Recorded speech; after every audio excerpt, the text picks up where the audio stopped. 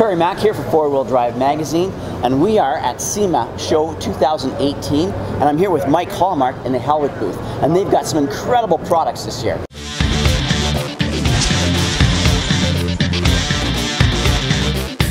Mike, what are we going to start with? Well, we're going to start with our rate display here. This is built to people, so people have a better understanding of how our sway bars work. When people are out driving vehicles, you get in a truck or a car that handles very well, the first thing people say is, wow, whose shocks do you have? What suspension do you have? When it comes to cornering and actually handling the weight distribution going left to right, the sway bar is key for that. Unfortunately, it's hidden underneath the vehicle, you can't see it, so we've created this rate display to show what it is. In this specific case, this is a rear sway bar that you get from a typical 1-ton truck if you get the tow package. So this is the bar, this is me light effort pushing down on it, and it flexes a whole bunch. Right. This is designed to keep the back end of your truck flat as you go around a turn, or if you have to do evasive maneuvers, aggressive maneuvers. Not very adequate. Bad news for consumer, good news for us. We get the opportunity to make a better sway bar. That's the bigwig sway bar that we make for a 1-ton truck. One-piece forged chromoly steel. It's heat treated. It has 3 adjustment points so you can fine-tune the rate of roll you want. Essentially, that creates an understeer and oversteer situation for whatever your driving desires or needs are. So if you don't mind pushing down on that, I can show people the so real time. Here's factory. Let me do this. Oh wow, yeah, that's huge. I mean, look at the diameter of the tube here. There's a massive difference, massive improvement on this side. Yes, definitely. So I mean, our theme for the show this year, we're the Hellwig Load and Sway Patrol. So we're just informing people of the need for load and sway control products. So sway products help keep you planted, keep you safe in a turn. You're going down the highway, you've got a big camper on the back, maybe a trailer, you get passed by a semi, you get kind of that shockwave from the air. Yep. Sway bars help prevent that as well, coming out of driveways. And then for the spirited drivers going through canyons on winding roads, sway bars are the best bet. Something that really keep you planted under control. Yeah, that's substantial, Mike. I'm impressed. That looks good. Thank you. Now, I know this isn't the only thing you've got for us today, so what do we got next? So, the Waterfall of Wonder. What's going on? We'll start at the bottom. This is a new product for 2018. So, the Jeep JK really brought back the aftermarket industry with the performance products. Yep. Nothing's going to change, in my opinion, for the JL. So, we have a rear sway bar for the Jeep JL. It's 2-way adjustable, and I keep speaking of the adjustments on the sway bar. What that is it's various mounting points on the sway bar that then changes the length of the lever. Okay. So then it either reduces body roll or gives you more body roll. Right. So this rear sway bar, we've done thorough testing. The factory unit on these, if you actually go to the rear sway bar on the vehicle, in the middle you can pull on the sway bar and flex it almost 2 inches. It's a thin tubular bar. This is a hot formed 4140 chromoly steel with the adjustable end link, so that way you can adjust the rate so you're safe at highway speeds. It really tightens up the back end. You don't feel like a wet cardboard box going down the road. The other benefit is you're not sacrificing in the off-road capabilities. You still get full articulation, you get full bump, full droop. Nice. That's at stock height up to a 5-inch lift, so we're not killing your JL. We're still letting you use it off-road. New thing, GM released a brand new platform for their 1500 series truck, both from the Silverado and the Sierra. So we've got a front and rear sway bar. Once again, these are solid bars, 4140 chromoly steel. Rear bar is adjustable. Once again, we like to give people that tunability so they can adjust the rate of roll, understeer, oversteer. Right. And then up top, this is actually the 1718 Mercedes Sprinter rear sway bar. Some people go, Sprinter, what's that? Why do you have that? Well, in the overland community, it's a big platform. It's a growing platform. Yeah. People are going off-road with it. They're outfitting them to go camping in for a long period of time. Rear sway bar on those really help it out. It takes it from this high center of gravity kind of floppy driving vehicle and turns it into basically a box race car. All right. Now it's like Christmas. What's next? Right. So what we have here behind us is the sway bars that we offer for side-by-side. So we don't want to leave out the littlest of guys, which is the power sports market. So we have the Polaris Razor sway bar here. This is for the XP 1000 and the Turbo, 2-seater and 4-seater. And then this is actually the rear sway bar for the Arctic Cat Wildcat X, which we developed. I'm not sure if you guys have seen it, but out in the hall we have a 2018 Ford F350 that we dubbed the Operator. It's camo print. It's a 4.5-inch lift on it with a Wildcat mounted on top of the bed of the truck. Not in the bed of the truck, but on top of the bed of the truck. So, well, we worked with Textron on that, so We've developed a sway bar for it. Once again, adjustable, so you can adjust the rate of roll. We've done extensive testing on it. The reason we got into the power sports market is we had guys that were actually breaking the sway bars at the coin, here where it flattens out or in the bend, and they said, hey, we need something. So we developed 4140 solid sway bar, put it on there. They've had great results. Not only are we trying to limit the body roll, but we want to make sure those wheels can articulate at speed, especially in a side-by-side doing 60 mile an hour plus. The wheels dance just fine, left side, right side. It's not limiting how quickly the wheels can get back down. Nice. The number one benefit of running these rear sway bars, you want to get that back end out, you want to be Dukes of Hazzard and drift it around in the dirt. All you do is Scandinavian flick, it back end comes out, and it'll stay there until you flick it back. We also have the 2019 Pro Series helper spring. This is for the 19 Silverado and Sierra 1500. The benefit of our Pro Series helper spring is, I don't know if you can see here in the corners, this is our polyurethane silent ride feature. So what that does is it actually create space and keep space between your factory springs and our springs. So if you go over bumps or your washboard off-road, a lot of times you get a lot of bound rebound suspension. These U-bolts can clink and clack and make some undesirable noise. Those silent ride bushings quiet it down, you don't even know it's there. Nice. And the purpose of a helper spring is to keep the back end from sagging. So I tell people I've got a no saggy bottoms policy. You put a lot of weight in the back end drops, you no longer have proper weight distribution over front and rear axle.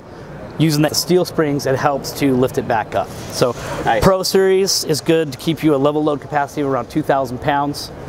So it's a very good, inexpensive way to manage extra weight, and it's a lifetime warranty. All of our steel products are American made, American steel, and have a lifetime warranty. Below it is something that we released this year as well. This is a single axle trailer springs. So this is for adventures, trailers that you have, or even just standard car trailers. You get some weight on it and they start to drop, you lose that actual curb height for it. So it reduces sway, legit roll sway at the trailer before it transfers into the vehicle. So it's a twofer. This is a double down. This actually helps maintain some ride height, but then also is a roll reduction to make it safer while towing. We have the 3 C's of Hellwig, so it's comfort, control, which gives you the confidence to drive down the road. Below it is just more of our helper springs, showing the variety of what we do. This is going back to the 1718 Mercedes, the Sprinter van.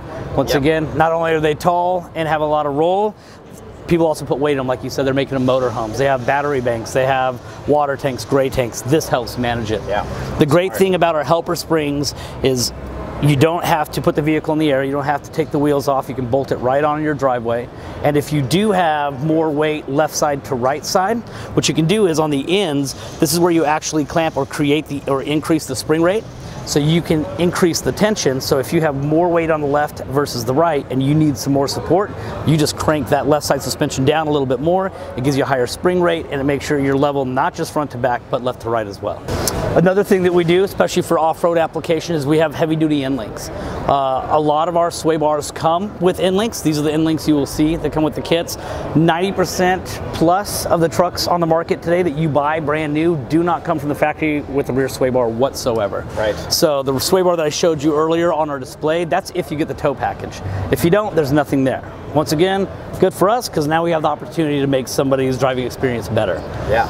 Typically with that, not typically with that, but with those, we include our heavy duty end links. So some of these, this will be basically a stock height configuration. This is a configuration where it's a clevis mount, we're pulling off of a different frame, and then we do extended end links all the way up to 17 inches. Okay. So if the users are out there, they have a 2-inch lift, 4-inch lift, 6-inch lift on their truck, we have them covered.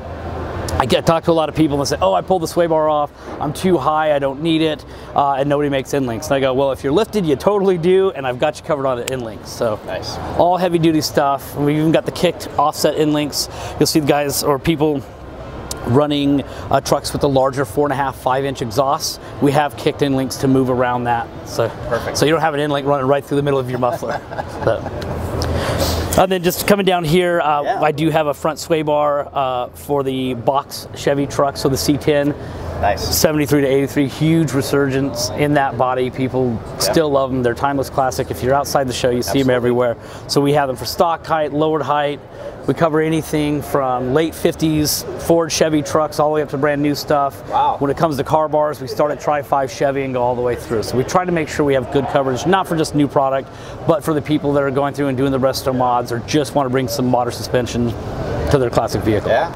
Our air category and with that, you want to maintain a level ride. You can manipulate it through gauges and valves. One thing that we offer is our auto level system. So what we have here is our compressor, air tank, and the air tank comes into our manual valve. So what this does is this simulates here, this is your axles, your third member, this is where this mounts on the vehicle, and then our valve actually mounts up on your frame rail. So you set the distance that you need between frame and pumpkin, and then no matter how much weight you put on or take off within reason, obviously you can't overweight the vehicle, not endorsing that, it maintains that ride height for you. No switches, nothing going into the truck, you just go down the road. Then the airlines come out and they manage the bags. Since we're naturally here at the bags, these are the 2 airbags or air springs that we offer. This is our 5000 series essentially. This is what would be on a Toyota Tacoma, some of the lighter half-ton trucks. This will keep you level up to 5,000 pounds, so there's a level load capacity. What sets us apart in the industry is this bag right here. This is our big wig bag. As you can see, I'll move it a little bit closer. Yeah. There's a slight difference in volume. So, you know the old adage, no replacement for displacement when it comes to motors, same for airbags or air springs. So, to level a heavy load with a smaller 2500 series bag, you've got to get the air pressure up to 70, 80 PSI. The big wig bag will level it in about 40 to 50 PSI. So this feels like a pogo stick. It springs back really quickly because you have a higher spring rate. This having the larger billow, lower PSI, it rides like your factory suspension. Okay. So once again, going back to our 3 C's, control, comfort, that gives you the confidence to go down the road. And go ahead. Is this available then as a package? I call Hellwig and I say, give me the air spring package. If you know the 2 part numbers, yes. The way we sell our air kits is we have the air kit itself that comes with the airbag, bracketry, hardware, and the airline running out to the rear bumper. And then if you would like to add on an air solution or an air kit, we have our 3 different air solution systems. We have our standard, which comes with a standard duty compressor and a single gauge, single switch. We have a heavy duty compressor that comes with a 1 gallon air tank, dual gauge, dual switch. And what that does is the dual gauge, dual switch now isolates left side to right side. So not only can you manage or manipulate the ride height front to rear, if you have a sliding camper and you go camping a lot, of course, even these parking lots are never level. So you can actually manipulate left side, right side, so not just front to rear, but now left to right. Nice. So it's not quite 16 switches, but you look pretty cool doing it in your camper. And then our other option here is our auto level system, which is by far, if you're not using a sliding camper, one of the best ones that I recommend, because you set it, forget it, you never touch it. So if I have for instance, like Tacoma, Colorado Canyon, one of those mid-sized pickup trucks, I already have an ARB compressor. I can pick up which parts? Do I need this in there in that mid-sized pickup truck for overlanding? If you, depending on what you're doing, so for the overlanding community, what I typically recommend is getting a good compressor like you did with the ARB, and then I would recommend a 3 gallon air tank, something large enough that if you're going to run air tools or you want to be able to inflate tires as well, run a tank that's actually going to be a large enough volume so you're not sitting there for 3 hours trying to do this stuff. And in all honesty, my airbags don't care where their air comes from. It can be shipped in from Mars. It does not care one bit as long as it has the 1/4 inch lines coming in to feed it, and then you have some way to regulate that air coming in and out, whether it's a manual switch, a solenoid, or you have like a manual automatic valve like this. You can order online. We have various internet outlets to do it. You can visit our website at hellwigproducts.com. Follow us on our social media. So Facebook is Hellwig Products, Instagram is Hellwig_products, and then check out our YouTube because we're always doing fun stuff. So, let me know what your favorite product is. Leave it in the comments below. If you like this video, please give us a thumbs up. If you want to see more, please hit subscribe. Until next time, stay safe and we'll see you on the trails.